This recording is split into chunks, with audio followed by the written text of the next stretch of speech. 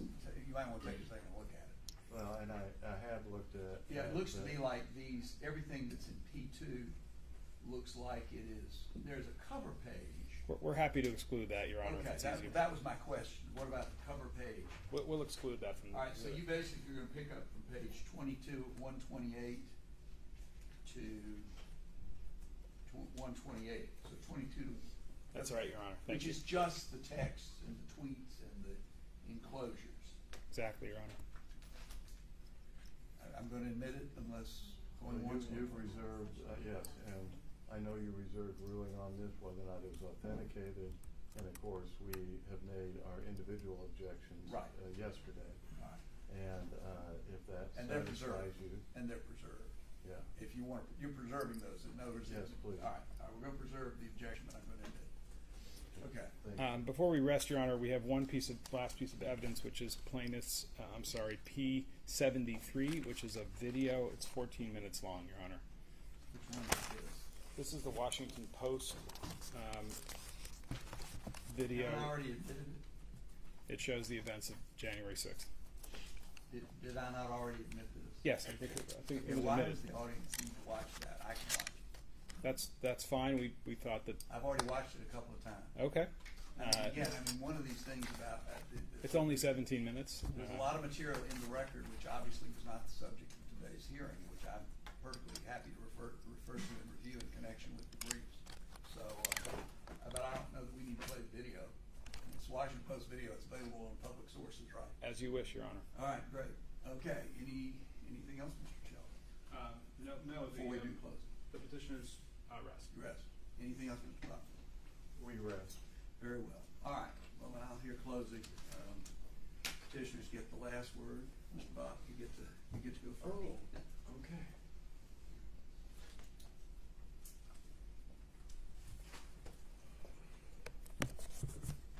Thank you. Thank you, Your Honor. I again want to talk about the law, and then I'll talk about the evidence that has been submitted and whether or not that evidence meets the correct legal standards that we believe are applicable here.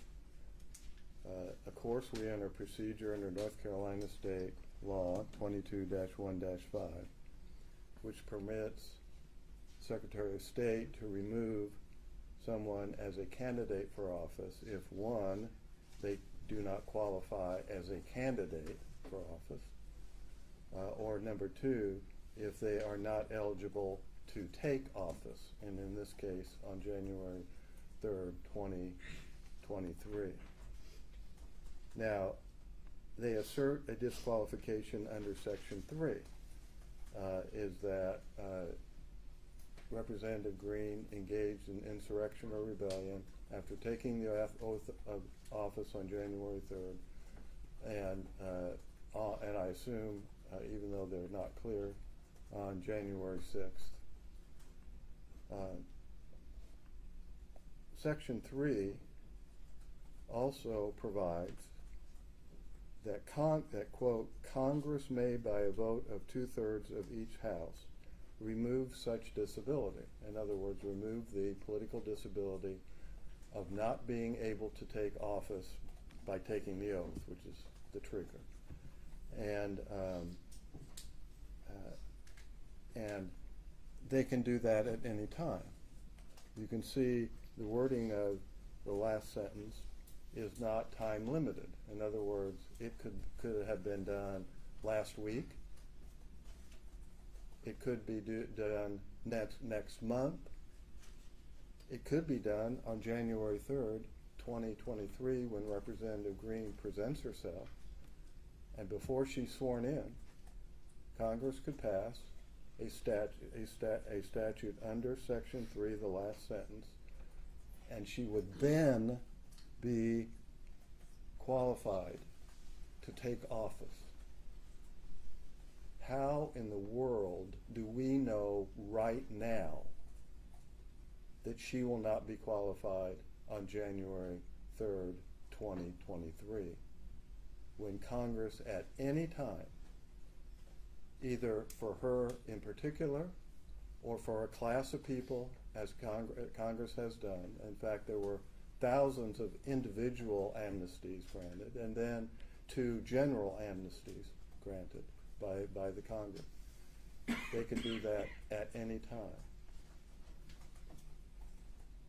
It is impossible for this court to know at this time that she is not eligible to take office because of that contingency that can be exercised by Congress at any time in the future, up until January 3rd.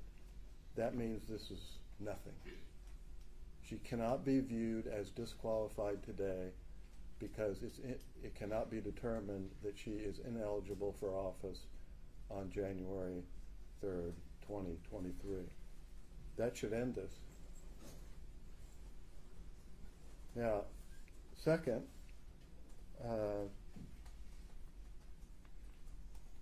this has already happened. The amnesty has already been granted. The simple argument about this is the 1872 Amnesty Act relieved the disability under Section 3 to, quote, all persons whomsoever. Representative Greene is a all persons whomsoever. And it relieved the political disability that Section 3 imposed. And by the way, the word imposed here is a past participle, meaning that phrase, imposed by Section 3, is an adjective regarding what political disabilities are we talking about. Because absent that modifier of political disability, it could be you're a felon, you lost your civil rights, and we're giving you amnesty from the political disability that you cannot take office as a convicted felon. So the only way to know what political disabilities we're talking to is the past participle. I didn't know this at the beginning, Your Honor. The past participle imposed by Section 3. Now, we also know that Section 3 is both retrospective, because it affected anyone in the past that had engaged in insurrection or rebellion after taking the oath and disqualified them from office. But it also had a prospective effect, because why would we be here? If it didn't have a prospective effect, what would be the basis to apply this to Representative Greene? So we know it has both prospective and retrospective, and in the Amnesty Act of 1872, it was removed. That retrospective or prospective political disability under Section 3 was removed for all persons whosoever. And the district court in North Carolina agreed with that analysis. That case is now in appeal. The district court here in Atlanta did not, and that case is on appeal. So you get to be the tiebreaker. All right? Now, we also know that when the 1872 Amnesty Act was adopted, that they did intend it to be both retrospective and prospective, because of the wording of the 1898 Amnesty Act. The 1898 Amnesty Act, after the phrase disabilities imposed by the third section of the 14th Amendment of Article of Amendments to the Constitution of the United States, inserted the words heretofore incurred. That is not in the 72 version. So Congress knew very well how to do a retrospective amnesty if they chose to do it, because in 1889 that's exactly what they did, a retrospective only amnesty based on the words heretofore incurred. So in accordance with the English language in the terms of construction, we can't treat heretofore incurred as like, surplusage or something. It comports with the understanding of Section 3 that the political disabilities were both retroactive and prospective. In 1872, the wording of that amendment, of that act, encompassed both. The 1898 wording only referred to retrospective. Now, we heard some, interesting things, about the history of our country from my fellow Hoosier law professor. But he admitted that when Congress considered the 14th Amendment in Section 3, there was not a word about any other insurrection or rebellion other than the Civil War. And that means that history about Shays and about the Whiskey Rebellions, as interesting as they are, simply played no role. In other words, that was a historical occurrence. There is no evidence, even if we need to look at legislative history, no evidence that Congress considered that at all. So, I will soon be talking to you about what we do know about what they thought in 1867. But now,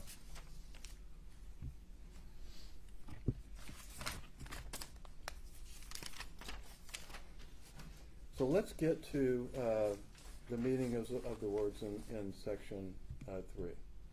Engage in insurrection or rebellion is one, and giving aid or comfort to the enemies thereof is number 2. Well, that number 2 is about foreign wars, as I will soon explain. Number 1 is about domestic wars, as has been described, and which were described at the time by authorities when they talked about those phrases. So, what is engagement? What is engage? It connotes conduct. And you will soon hear the authority for the proposition that is, quote, direct, a direct, overt act,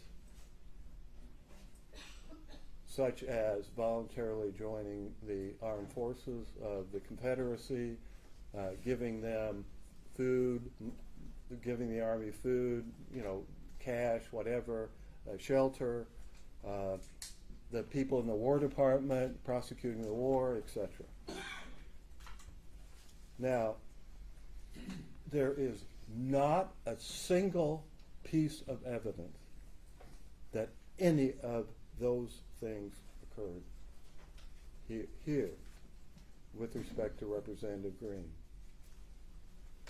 There were certainly some 700 people involved, at least have been charged to have been involved, in the attack on the Capitol. Greene wasn't one of them. They agree with that. And there is no other act of direct, overt act of an insurrection nature that she is engaged in. Not a single one. Now, of course, they're not satisfied with that. They want to use her political speech.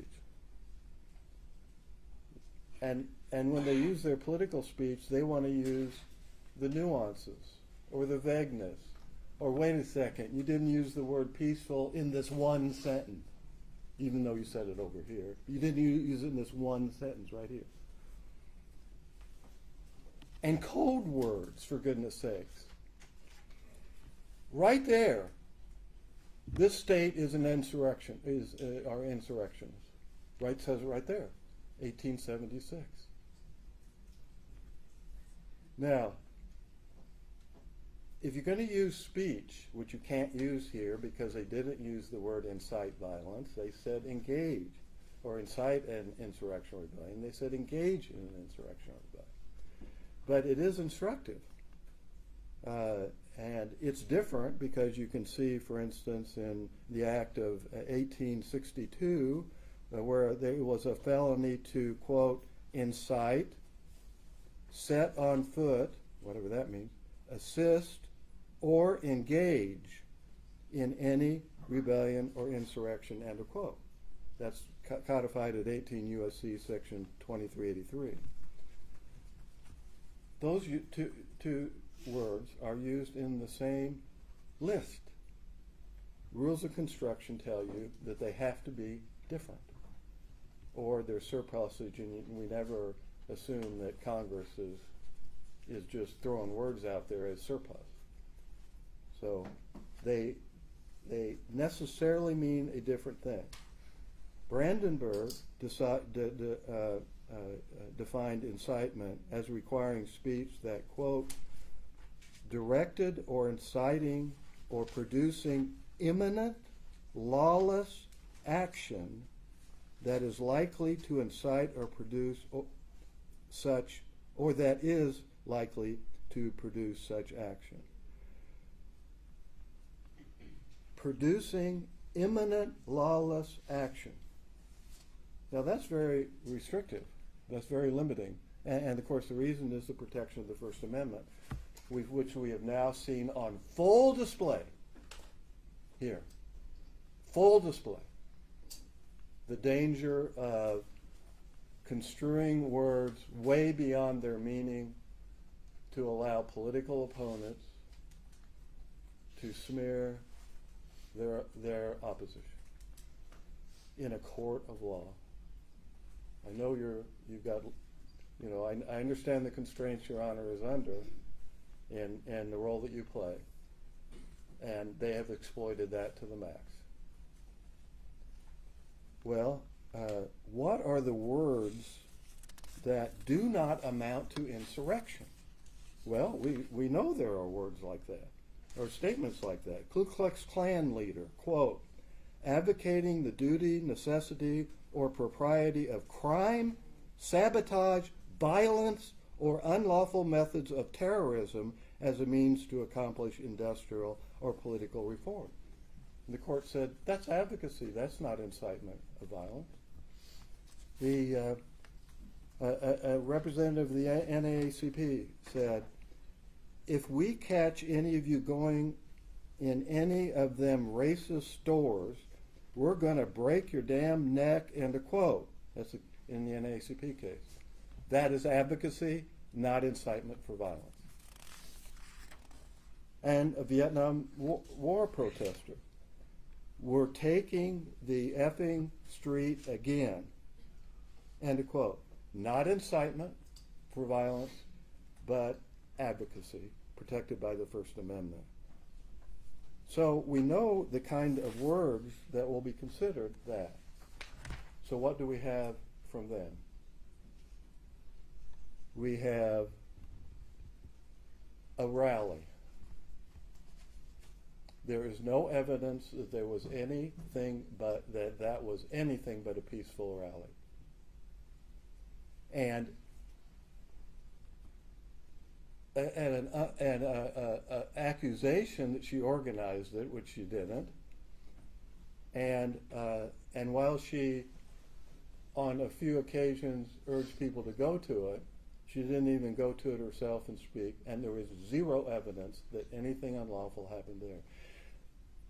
These kind of rallies happen in the capital of the United States numerous times every single year, on the ellipse. I attend one of them every year, and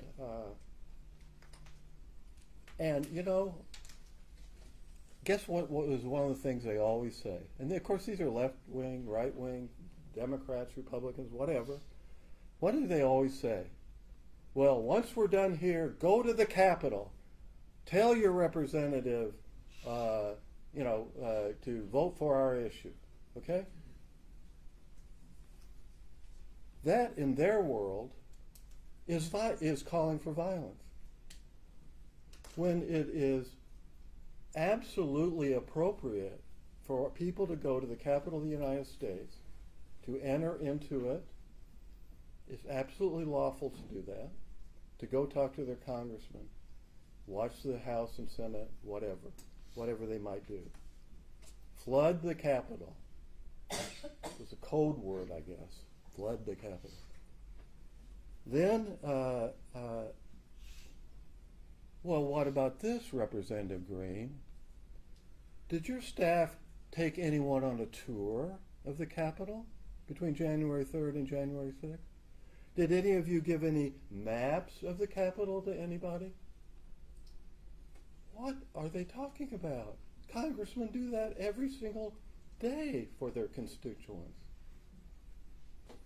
Is giving a tour or giving out a map some sort of code word, or to be viewed as what? Participating in a lawless riot?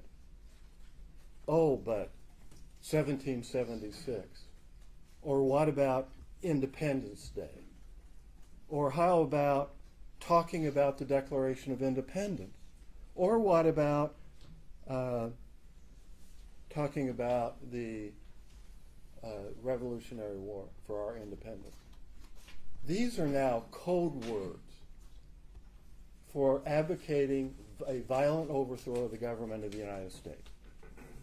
What an outrage. They want to hijack and cancel words like 1776, the Declaration of Independence, Independence Day, and the American Revolution. What about, oh no, defense of the Second Amendment? If you advocate for defense of the Second Amendment, you're in favor and in fact are engaging in the violent overthrow of the government of the United States. That's the implication, isn't it? Right?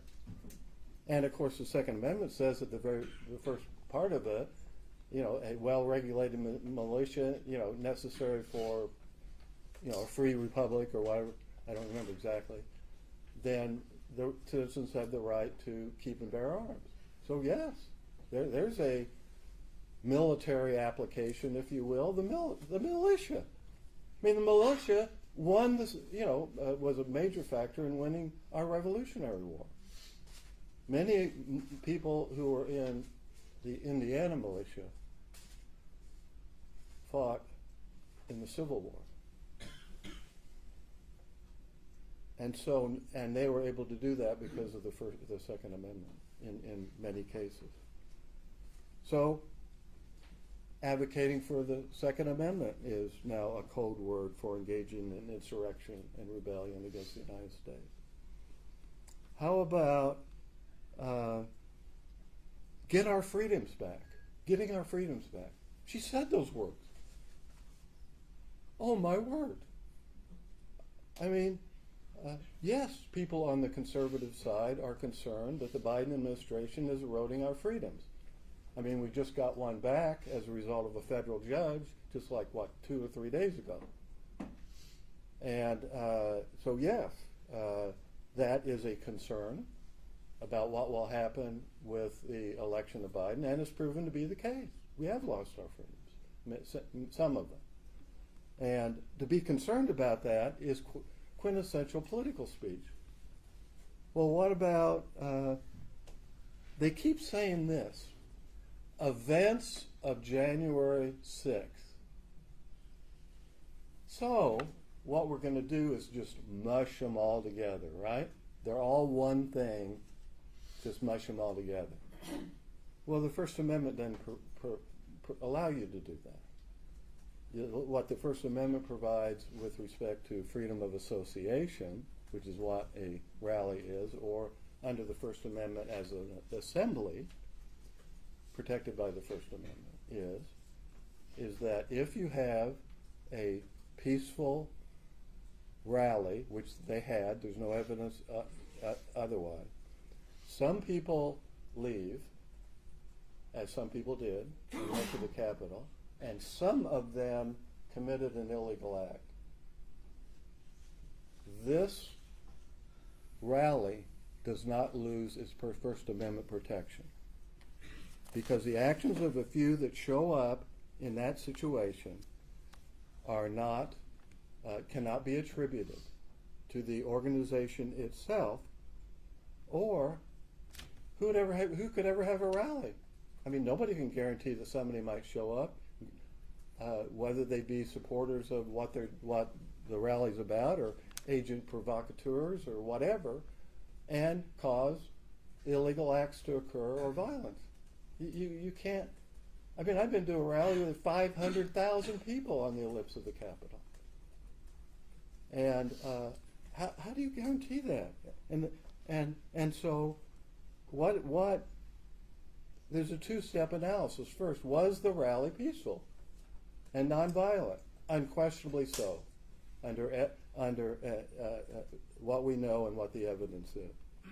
Well, can the rally be held into account for what the few did that left the rally, went to the Capitol, and the few there, some 700, who attacked the Capitol? And this is what the Supreme Court said in the NAACP case. The right to association does not lose all constitutional protection merely because some members of the group may have participated in conduct or advocated doctrines that itself is not protected. The NAACP is particularly instructive here in that, and that was end quote. The NAACP is particularly instructive here as there were constitutionally protected speech, association, and petition designed to influence government action, i.e. support the constitutional right of members of Congress to object in the two votes on the regarding the Electoral College. Along with the illegal actions by a few, but the acts of the latter don't strip the others of their First Amendment rights where the government failed to prove that, quote, the NAACP authorized either actually or apparently the unlawful conduct, either authorized it or ratified it, actually or apparently. There's no evidence of that. There's not a single word about that. So we have different events, some that are subject to First Amendment protection, others, the attack on the Capitol, that are not. And to drag her into, well, did you promote the rally? Did you put it on your calendar? Were you invited to speak? Joe Blow said you were invited to speak. Is to strip her of her First Amendment rights. All of these are First Amendment protected activities, every single one of them. And none of them constitute even incitement, much less constitute engaging in unlawful conduct. Now, of course, the question of the quote insurrection. The insurrection is narrowly defined. I quoted cases, some from 1894, some from 1842, some from the 1795 Militia Act, that all said basically the same thing, which is it has to be an armed uprising that is so formidable as to defy the authority of the United States in order to suppress it. And of course, we have a case, CJS says about riot, is that you can have mob violence and it's not an insurrection, unless it is so serious that actually military force is required to suppress it. Now, I mean, how do we know all this? Okay. Well, in 1867, and it went up on the screen. P48 that has been admitted was put up on the screen for a moment, and I have that, and I'd like to give you a copy.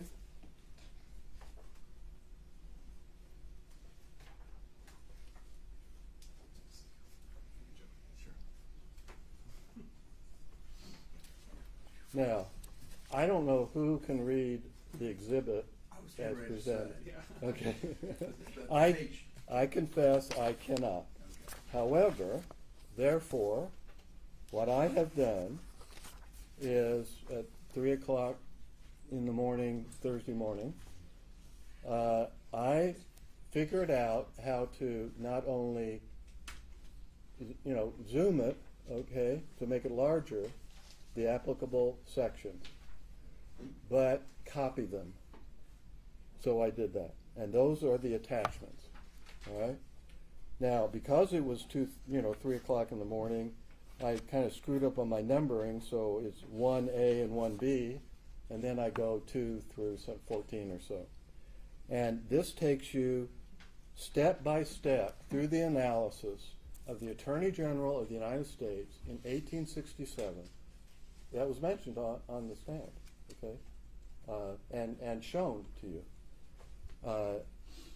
What the words engage in insurrection or rebellion and giving aid or comfort to the enemies thereof mean and meant in 1867, because those words were not just used in 1868 in the 14th Amendment, but they were used, and this is what the Attorney General was addressing, it was used in Reconstruction Act because they were going to open up voting to the people who lived in the Confederacy, old Confederacy, and they were required to take an oath. And that oath, in order to register to vote, one of its sections was that they have to swear that they did not, quote, engage in insurrection or rebellion or gave aid and comfort to the enemies of the United States. It's the exact words, okay? So the first 1A starts about in the middle column. We're going to go down the middle column for a while, all right? And it starts with considering. I now come to consider the meaning of the disqualification arising from this point of the oath that requires a person to state that he is, quote, not engaged in an insurrection or rebellion against the United States or given aid and comfort. Each of these are separately considered according to the Attorney General. On the next page, now it's on the left a little bit. My duty here is one of simple construction. And I thought this was important. He was not applying constitutional concepts to his construction, which, of course, under modern First Amendment jurisprudence, I mean, you absolutely have to do that. And as has happened in the NAACP case, etc., as we have discussed. And even at that, he viewed the oath, because you couldn't vote, as depriving you of a right. And that was important to his analysis. On page 2, he goes to that the requirement of the oath and the disqualification must be viewed as a punishment for that conduct. And as a result, it made the oath even more objectionable than the fact that it was also a violation of a right, and a right to vote. Now, then on page 3, he said any doubts must be resolved in the favor of the voter, right? And then said, what acts then are within the meaning of this provision? Well, at the bottom he says, well, the first sentence, engage in insurrection or rebellion, covers the case of domestic war, and the second phrase, aid or comfort to the enemy, applies to foreign war. So in this context, we need to be looking at engaging in insurrection or rebellion. He continues on page 4 on that analysis. Page 5 is not, I'm sure, interesting but not relevant. And then we go to page 6. We are now to inquire what is meant by engaging in insurrection or rebellion against the United States. He said, first, the force of the term to engage carries the idea of active rather than passive, and voluntary rather than compulsory. And he then analyzes the voluntary part, all right, that conscripts cannot be charged with engaging because it's involuntary. But somebody who voluntarily joined can be. On page 7, he begins to consider,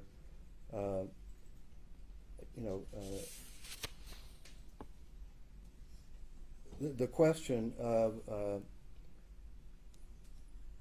whether persons may have engaged in rebellion without having actually levied war or taking up arms, and he finds in that regard that, for instance, people in the War Department of the Confederacy did engage, even though they didn't literally take up arms.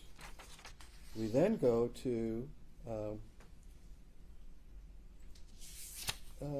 why civil officers are not covered, people that just run the government, maintain the peace, do perform civil functions are simply not covered.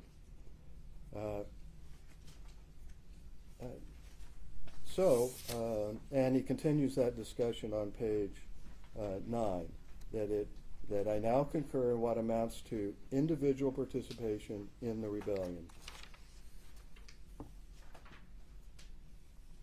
And of course, he agrees that it isn't only the Civil War that is to be considered, but that the Civil War provides much instruction on what is meant by rebellion or insurrection.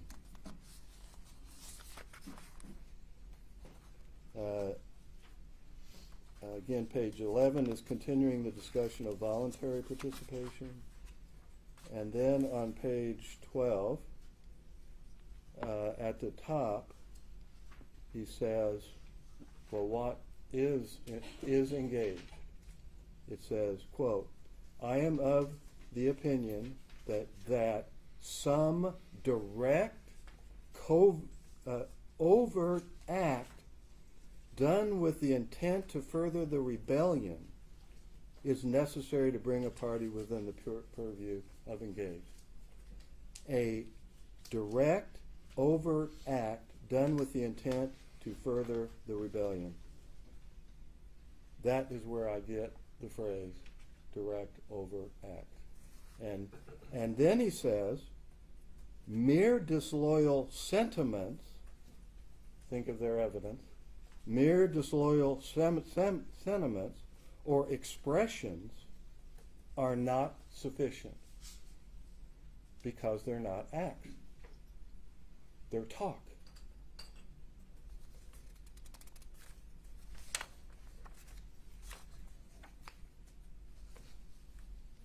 And so that is where we find out, surely, by one of the most authoritative sources, the Attorney General of the United States, at the very time these phrases are used in several constitutional provisions, one, and statutes, several, about what it means. It does not mean nuance. It does not mean innuendo. It does not mean code words. It does not mean First Amendment protected speech. A direct, overt act is conduct, and it has to be with the intent to further not some political agenda or whatever, but the actual insurrection that is occurring, the domestic war, as they described it, he described it, that was occurring. Anything short of that, and every political disagreement is going to be characterized by bold, well-funded lawyers and interest groups into you're going to have to fight for your life. You're going to be disqualified from Congress. You're going to be whatever they can do to you. Maybe, in the worst possible situation, charged with a federal offense. The same words are used in a federal crime of a felony. I mean, and that's why I said at the beginning two things. This is not about hyperbole, political smears, at least in my opinion. It has never been about that. It has to be about the law and what the law provides. Understanding that if this line is breached so that the political hyperbole of calling people insurrectionists turns into lawsuits brought by interest groups in order to abort our democracy, destroy the rights of voters to vote for the candidacy of their choice, and preclude individual members from running for re-election. Our democracy, Your Honor, cannot survive that. We cannot survive these trials right here. This was never designed to do what they have employed it to do. We are stripped of our rights. Okay, we can't do discovery. We can't move to dismiss their complaint before a trial, and certainly there's no time. I mean, we could try, but no time to do it, right? And we come into a hearing. All these cameras and all these live streaming and all this. Why are they interested in this? Because Representative Greene's on the ballot? Oh, please. No, this is a political agenda. And this has been a political show trial. Not because of your fault, but because of their exploitation of what we have done here, what has been done here. I mean, this procedure is for, you're not 25, Representative Greene, and she comes in with a birth certificate. This is not for a major trial of intense factual and legal consequences and elements, part of which, constitutional claims, federal claims, cannot even be heard by you in terms of decision.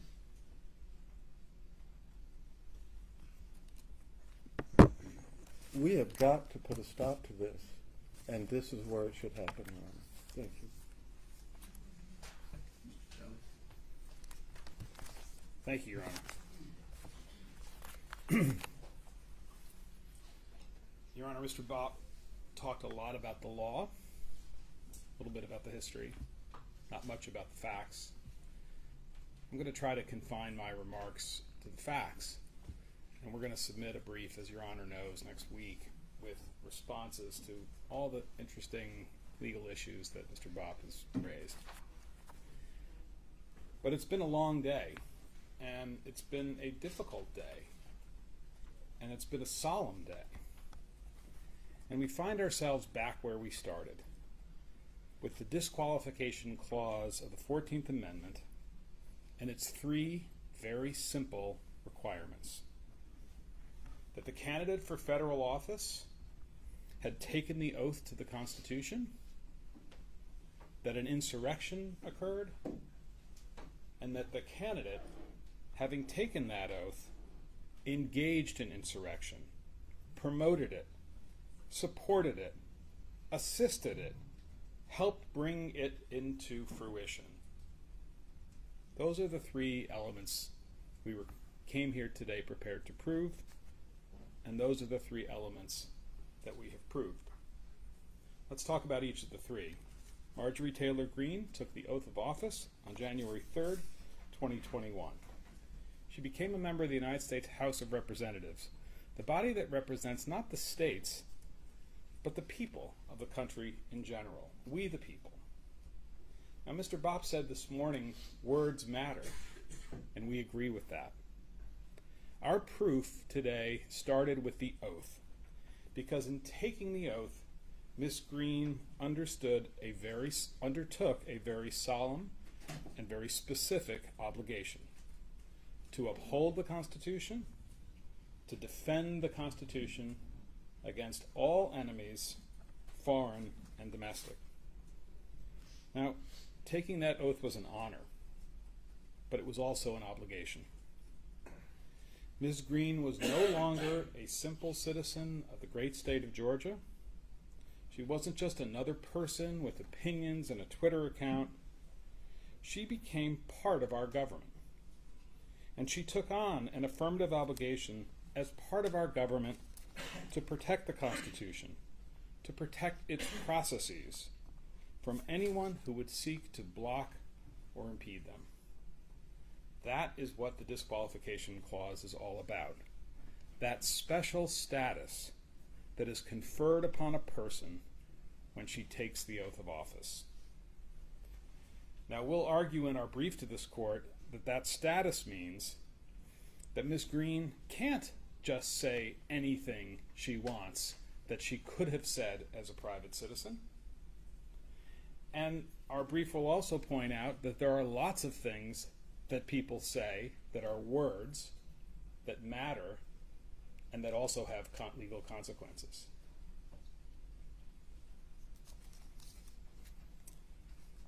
But all of that is for another day. Today, the evidence has proven factually that not only did Marjorie Greene engage in the ceremony of taking the oath to the Constitution, we've proven that the oath has meaning, that it has teeth, that it has consequences. Insurrection.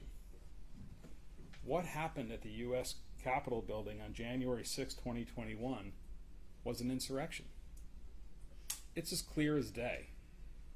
And even Mr. Bopp doesn't really deny it. And how do we know that? Because he keeps talking about the rally. It's the rally. It's the ellipse. It's the rally. We're not talking about the rally. We're talking about what happened at the Capitol. Now, there are lots of words and phrases that can be used to describe what's on that Washington Post video that Your Honor has viewed a couple of times. Lawlessness, disturbance, a riot. And Ms. Greene and her counsel have used some of those words today and in their briefs. But the word they really avoid using is insurrection. A riot can be an insurrection. We learned that today from Professor Magliocca. Insurrections can be disturbances. They are lawless. They are unrest. But when it's used in the disqualification clause, an insurrection is more than these things. It is something where the purpose of it is to block, impede, disrupt a constitutional process or to overthrow the very existence of the government itself. Professor Magliocca explained all of this and how American history has faced many insurrections in the past and how all of them share the same features. Violence, aimed at the processes or the legitimacy of government. Sometimes they're aimed at courts. In this case, they were aimed at the legislature. And the violence that cannot be quelled by ordinary law enforcement means. Judge Boudreau, you saw and heard with your own eyes not just the violence, horrific and sickening as it is, but its goal, which was to stop the certification of the Electoral College vote in favor of Joe Biden. Its goal was to stop the constitutional process of the 12th Amendment, the peaceful process of transferring power between presidents. Its goal was to physically prevent Congress from meeting to do the essential work of our democracy. And here's the worst of it. It worked. For a time, the insurrection worked. It succeeded, only briefly, but it worked. The joint session of Congress adjourned for several hours into the next morning and ceased carrying out its 12th Amendment function, all because of the insurrection. because people violently flooded the Capitol with the goal of striking fear in the hearts of the people who work there and to use violence. Fear, violence, flooding the Capitol. These are words that came out of Marjorie Taylor Greene's mouth. Now, many people were responsible for this attack on our democracy. Most of all, of course, the individuals that you saw on the Washington Post video and many other places. They defiled the people's house. But they're not the only ones. There were others as well, the leaders, the people who justified, who promoted, who supported, who assisted, who encouraged this in the days and weeks leading up to January 6th. Marjorie Taylor Greene is one of those people. And how do we know this? We know this from the evidence. Let's start by talking about what we're talking about. As a legal matter, in order to be disqualified from federal office, Ms. Greene had to have engaged in insurrection sometime after January 3rd, 2021, when she took the oath. Your Honor, you've said it yourself. It's a narrow window, January 3rd to January 6th, 2001. And the evidence is very clear that, in fact, Marjorie Taylor Greene justified, assisted, supported, and promoted the insurrection in that window. That's what the term engaging in insurrection means under the law, and we will lay that out in great detail in our brief next week. It's a legal point, but it's a common sense point as well. Jefferson Davis didn't take up the musket and fire on Union troops, at least as far as I remember my history. But he was just as much an insurrectionist as the tens of thousands of soldiers for the Confederacy who did. Now, the January 3 to January 6 window can really only be understood by looking at the facts of what happened before that window and before the oath. There's really no dispute about this either. We have proven that Marjorie Taylor Greene was an advocate for violence against government officials. In fact, she advocated violence against the Speaker of the House, the highest ranking member of the House, Mrs. Pelosi, the very House that was attacked on January 6th, 2021. She admitted it. She kind of wiggled there for a second, and then she admitted it, and you saw that with your eyes. Treason, the death penalty, a bullet in the head. That's what she said about Nancy Pelosi. And we have proven that she saw the invasion of the Capitol building and creating fear is the word that she used, in the hearts of public officials, that she saw that as a legitimate political tactic. And when she told people, when she was discussing this tactic, that she told them they should feel like they can act in a violent way. She denied it. Not really. She said, I don't remember. That's CNN. That's fake news. Don't buy that. You don't have to accept that. You saw the videos and you saw the testimony.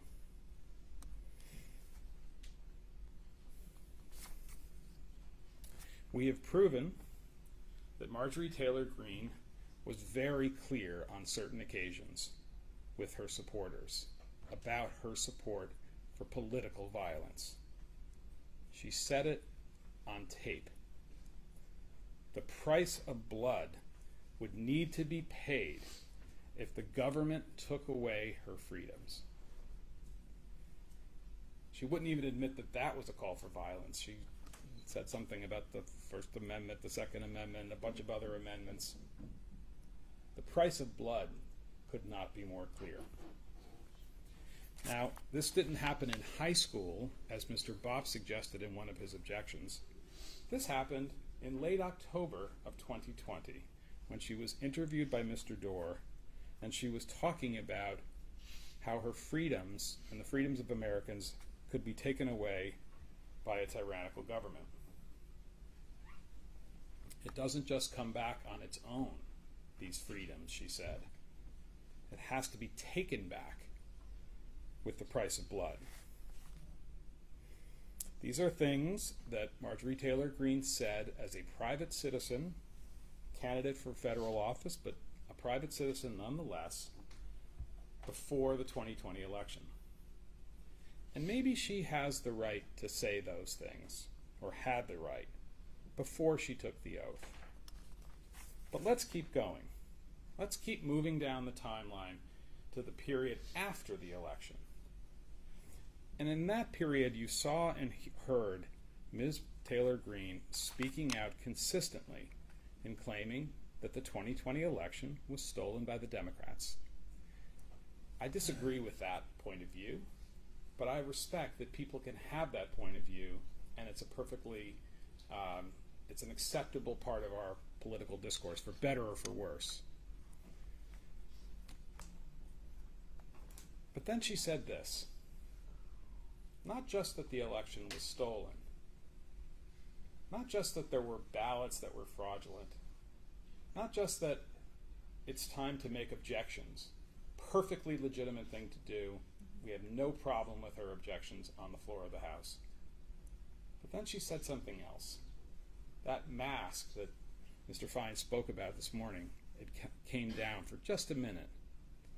We can't allow power to transfer peacefully like Joe Biden wants because he didn't win the election.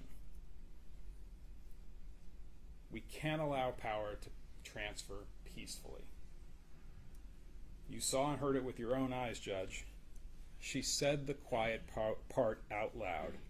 She spoke her truth in a video that she made, that she posted on her own Facebook page, and that she wanted her hundreds of thousands of Facebook followers and the untold millions of other people to whom it would be available to know that her point of view was that you can't allow, we can't allow poverty, the power to transfer peacefully. Marjorie Taylor Greene said this when she was a federal official, or right about to be. It's not clear. But what we can tell from the context of that tape is that she stated her opposition to the peaceful transfer of power. And it was a stunning statement. This is not internet drivel. This is not the dark corners of Parler. This is a person who's a federal official, a member of government. And this wasn't even a rhetorical flourish on the back of a campaign truck after a long day. This is somebody who sat down in front of a camera and calmly and carefully told her viewers, we will not accept a peaceful transfer of power. We can't allow it. And then she said, we will not go quietly into the night. She framed this as an existential battle. A new 4th of July. A new 4th of July, 1776. This brings us right up to and into that critical window, that critical phase of time, January 3rd to January 6th. Marjorie Taylor Greene's rallying cry for violence at the Capitol on January 6th were the words 1776. Now, I think we all know that those words have a lot of meanings. They mean a lot to me. They are on the seal of the great state of Georgia, and I venerate that. But that's not what Marjorie Taylor Greene was talking about. And here's how we know this, because here's what we've proved. Marjorie Taylor Greene organized objections on the floor of the House, and this was not an insurrection. This actually was part of the constitutional process, and we have no issue with it. But then, Marjorie Taylor Greene promoted, encouraged, and supported the idea of large demonstrations in Washington on January 6th. Now, there's nothing wrong with large demonstrations either. And this is Mr. Bopp's point about the rally on the ellipse, not the insurrection at the Capitol. He says, well, you know, who cares? It's a good thing. I agree. People do these things all the time. I've done them as well. And demonstrations are an important and venerated part of our democratic tradition.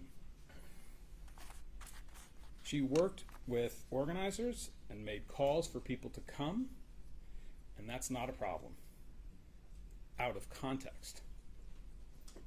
Out of context, it's not a problem. In context, this support was part of a scheme where lawful demonstrations were Plan A, the first step, and there was also Plan B.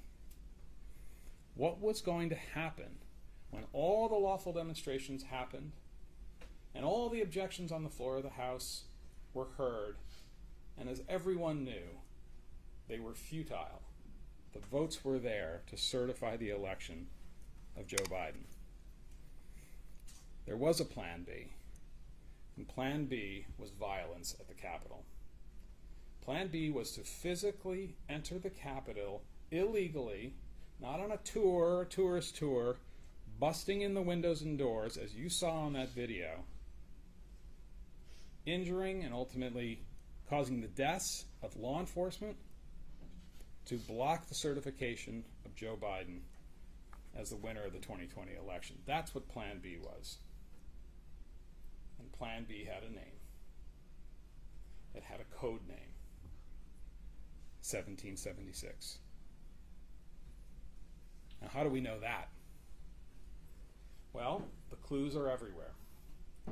On December 30th, Marjorie Taylor Greene tweets out a rumor that their lawful objections on the floor of the House may be blocked by a rule change. And Ali Alexander, who she acknowledges knowing, who says she's a friend, he's the organizer of a major demonstration, he tweets in response to that, 1776 is always an option. And he refers to what 500,000 people will do to that building if the objections are suppressed by a rule change. That's what that tweet exchange is about. I don't believe that Marjorie Taylor Greene doesn't read every response to her tweets and care about them. I think she acknowledged it in truth. And she knew exactly what 1776 meant in that context. She denied it, sort of, not really, I can't remember. Don't buy it. She knows exactly what Mr. Alexander was referring to. And by the way, when that tweet came out and that reference came out to 1776, we don't see a response as, what is this? I don't know what this is about. Or, gee, if you're talking about doing violence in the Capitol, 500,000 people doing something to that building, I want no part of that. And we heard a lot about Ms. Greene's saying that she's always peaceful, and she put out comments about peacefulness. Never one before January 6th, only after. That video, after. Those press releases, after. You got to ask yourself, why is that? Well, obviously the insurrection succeeded for only a few hours, and then the tide turned, and people saw it for what it was, and she needed a cover story.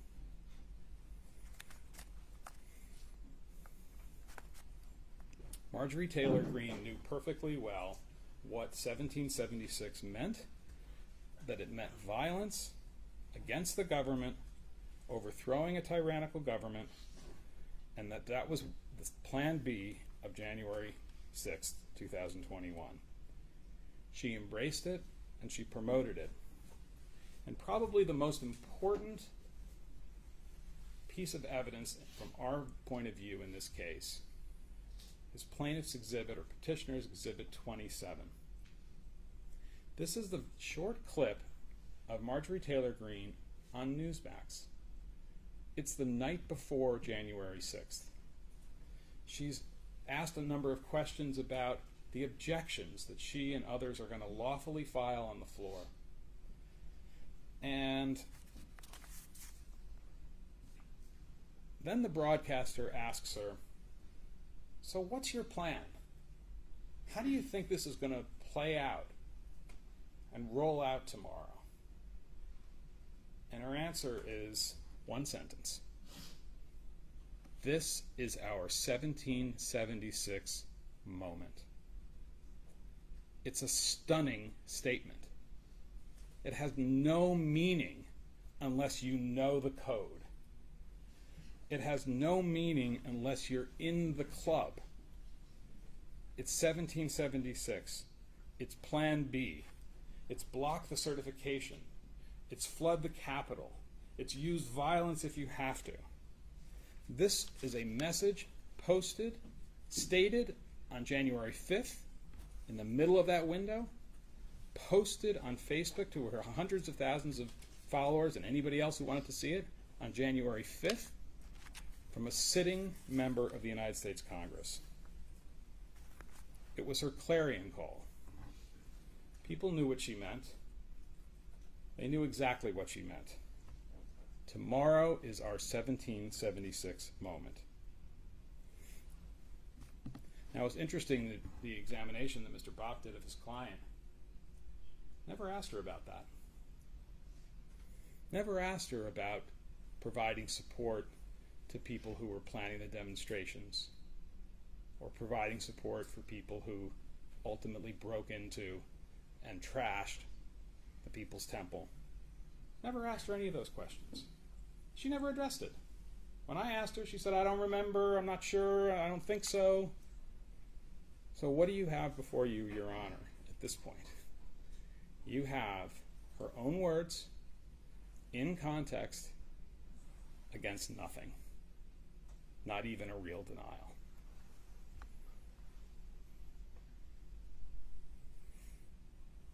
Judge Boudreau, Marjorie Taylor Greene comes to this court and this nation, and she asks to be a candidate for federal office.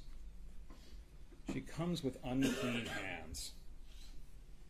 With her hands, her words, her actions, she was one of several leaders who gathered the kindling, who created the conditions, who made it possible for there to be an explosion of violence at the Capitol on January 6th. And then she dropped the match. Now she comes into this courtroom and she says she's surprised and appalled that a fire occurred. Sticks of wood and dry leaves are harmless in and of themselves. In fact, they're natural, they're healthy for the environment. Rallies, protestations, objections on the floor, these are all things that are good for the Republic. They're part of our tradition.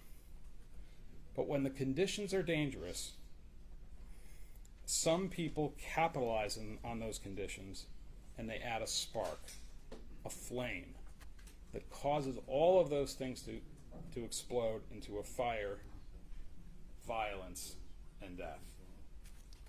That flame can be in the form of actual assistance given to people who perform the acts of violence, like the quartermaster in the Confederate Army who passes out the muskets and the balls and the rations.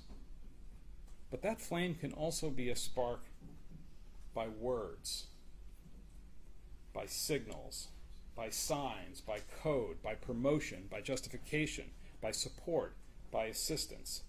And that is what Marjorie Taylor Greene did.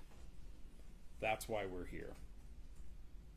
Your Honor, we urge you to find that Marjorie Taylor Greene is disqualified from the ballot under Section 3 of the 14th Amendment of one of the greatest political documents in the history of the world, the United States Constitution. Thank you, Mr. Chile. It's quite late, but I'd like to take a couple of minutes just to talk about the briefing and a couple of things. First of all, I would greatly appreciate it if someone would get us a copy of this, a blown-up version or something that's easier to read. I mean, I appreciate what you did, Mr. Bopp, but if somebody could do a better job of it, that'd be great. No offense. It's beyond my capacity. But I'm sure you have folks that could do that. And that gets into a couple of things about the briefing.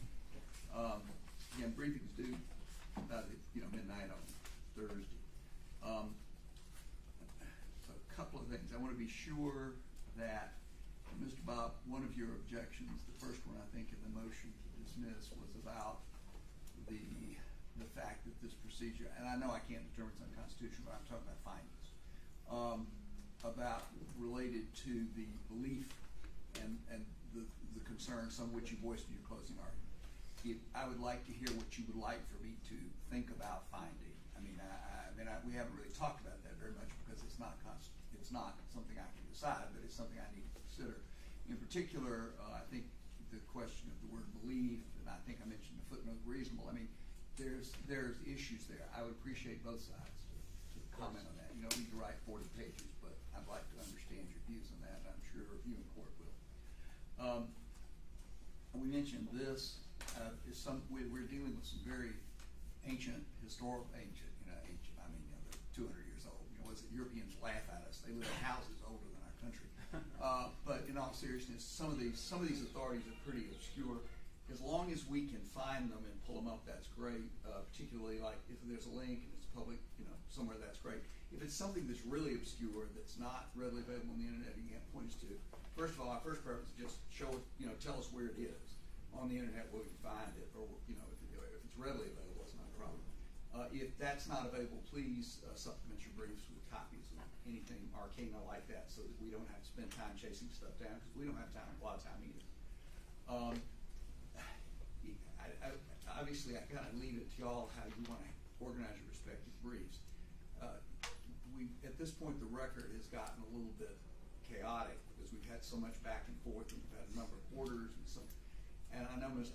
Bob, that you've got your original motion to dismiss a lot of those arguments, which you made in your closing. It might help, if you don't mind doing it, to maybe put them together again in light of this hearing, and maybe focus them and streamline them, so I just don't have to wallow around trying to look at multiple documents. I'm sure Mr. Shelley would do the same thing. Brevity is always better. What is it? Write it like you think I'm going to sign it. Because we do need to get this done. I mean, the Georgia courts move very fast. We will move very fast. I hope to have it out within a week of you all getting it to us. This is extraordinarily important stuff. Your Honor, thank you, and thank you for the directions on the briefing. And fortunately, my associate, Melina Siebert, who's done a really fine job, is listening, and I'm sure taking notes. So we'll do the best we can. Right, and again, I know everybody's running and gunning, and I know I gather there's been an appeal filed to the 11th Circuit. So I don't know what your briefing schedule is on that. I know there's a briefing schedule in the 4th Circuit case. I'm sure you have a lot of fires to put out, and I'm fully cognizant of that. But so just do. I'm sure you do the work. By the way, y'all do great work. I mean, everybody's working under exigent circumstances very quickly, and everybody's taking it seriously the way it needs to be taken. So I'm sure it will be very helpful, and we look forward to getting it and finishing this stage of the matter. Before we close, is there anything else? Nothing but petition. Thank you. No, other than, Your Honor, you've really done a fine job in a very extraordinarily. Thank you. Flattery is always appreciated. Put us down for flattery too, Judge. No, that's it. I think when it's merited, it ought to be provided. Well, you're very much. And I appreciate everybody's conduct and discipline and so forth. And appreciate everybody who's scrambling to be here. So with that, I think that can